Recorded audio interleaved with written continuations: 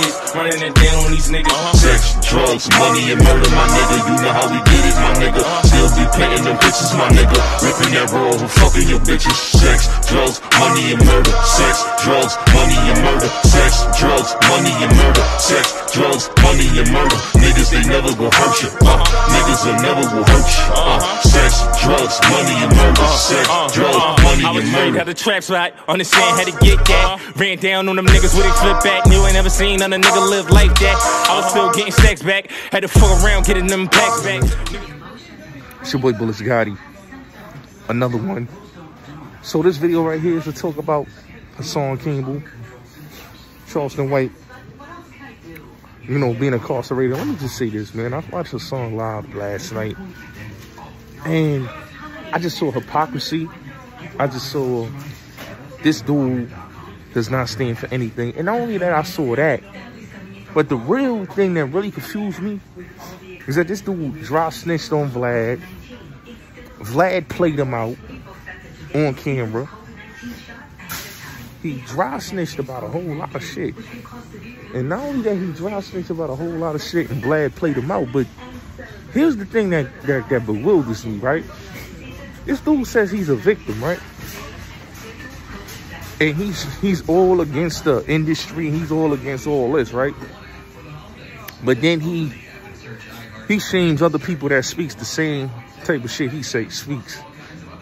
And that kind of bewilders me. Like, I don't agree with the whole Christian Key situation, but how you shaming dude when you basically did the same exact thing dude is doing?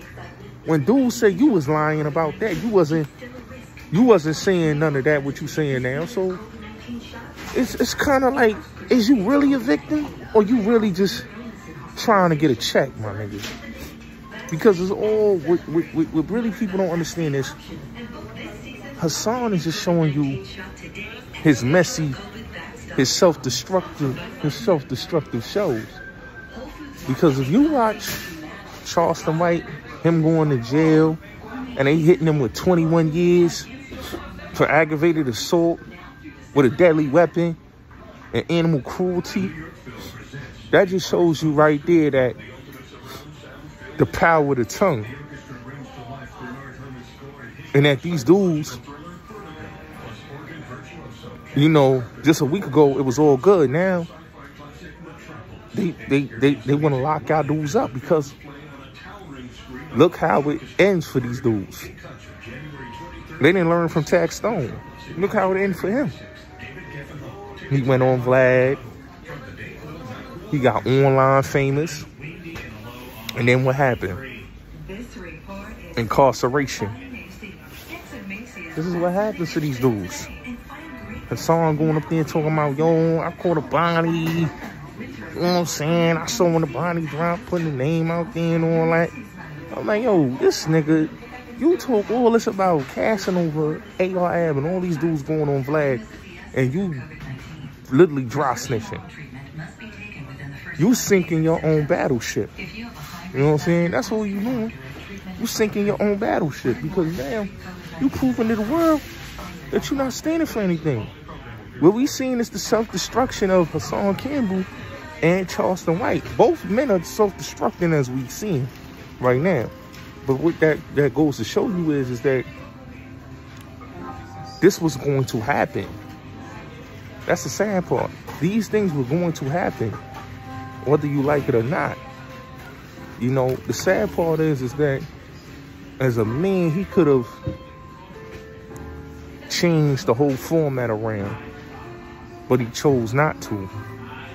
Because once you F up, you're going to continue to F up. You know? And it's like, this happens with a lot of these dudes.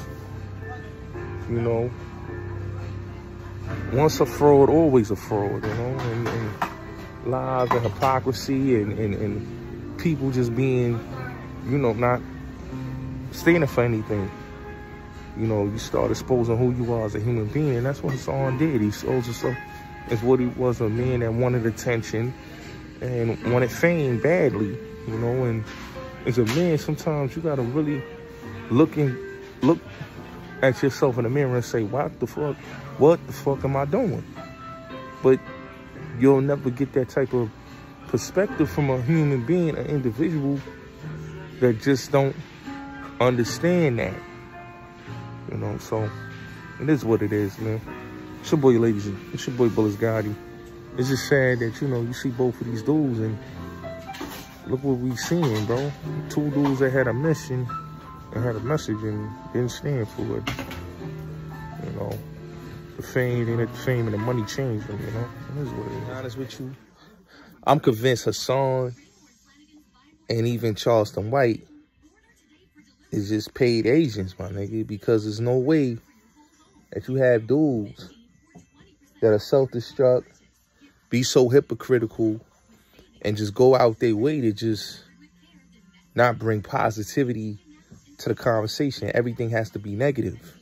You know, I've never seen somebody, you have a platform, and I don't have a hate for Charleston White. I don't have a hate for nobody.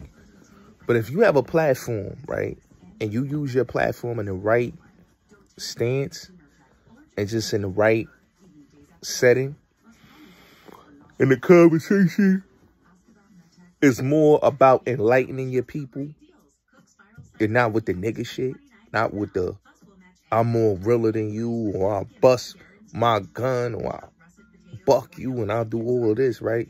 And then in 1 minute you're talking about bettering the youth and saving the youth. These guys are delusional. These guys are what you call Manchurian candidates. You could just tell by the demeanor, it's nothing but Manchurian candidates thing. And just look, Charleston White crash and burn. You know, to now be in jail facing how many years? 21 years? They trying to give him for aggravated assault with a deadly weapon. He got 2 aggravated assault felonies on this case. And animal cruelty. You know, especially in the state of Texas, they're not playing with that. You know what I'm saying? A black man being charged with animal cruelty, they're not playing with that. But a lot of these dudes love to pass judgment, love to be self-righteous, love to throw other black men in the bus, try to shit on other black men. Instead of them uplifting and calling things out, they'll be, you know, and it's just like with Hassan, right? He'll throw Tory Lanez under the bus. He'll throw a Jonathan Majors under the bus.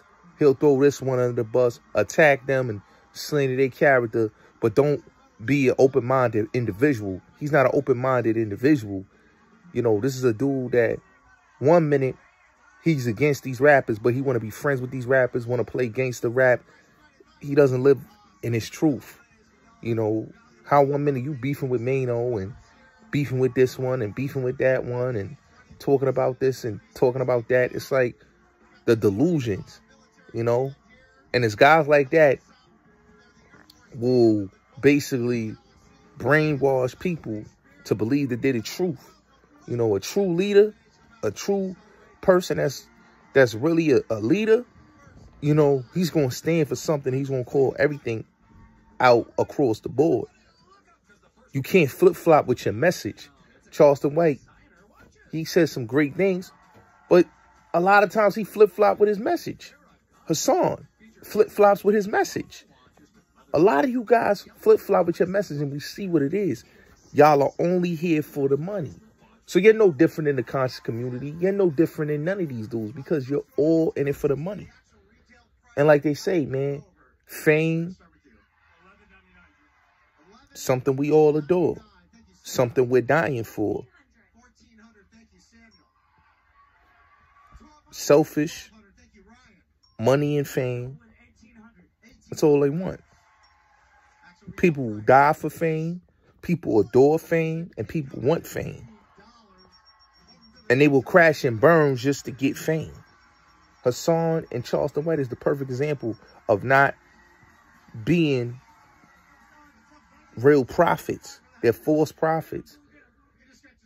You know, Hassan just shows you what type of individual he is as a man.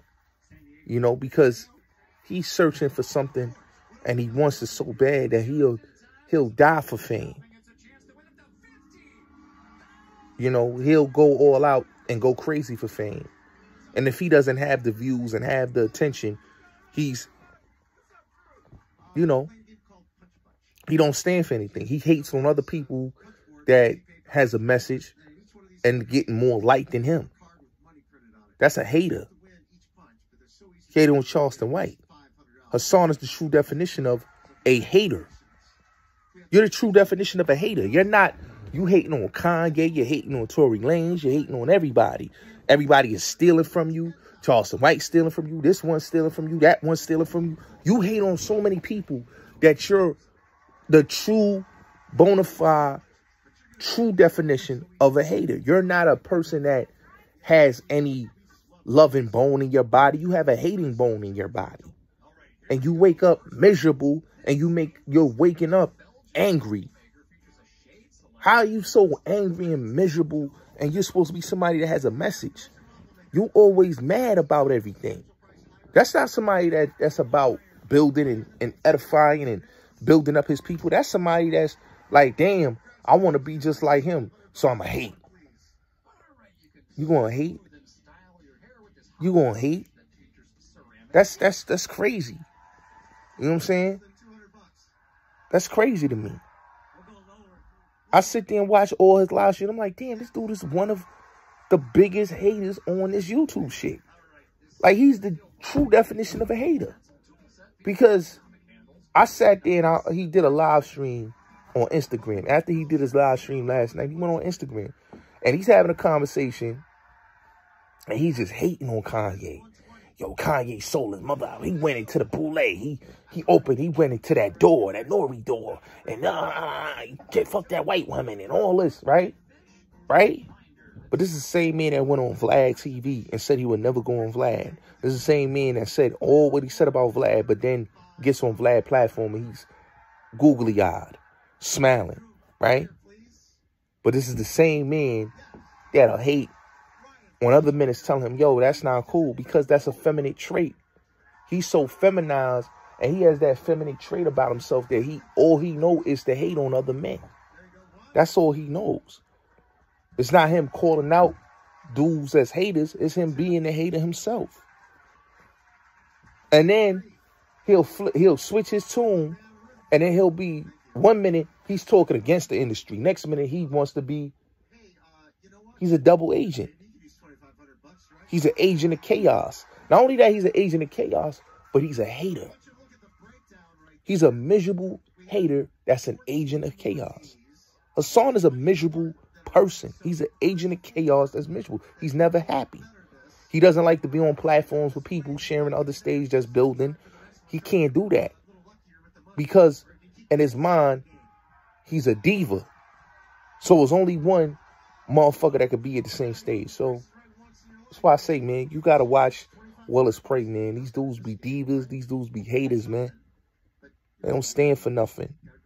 They fall for anything, and they have their supporters fall for anything. It's what it is.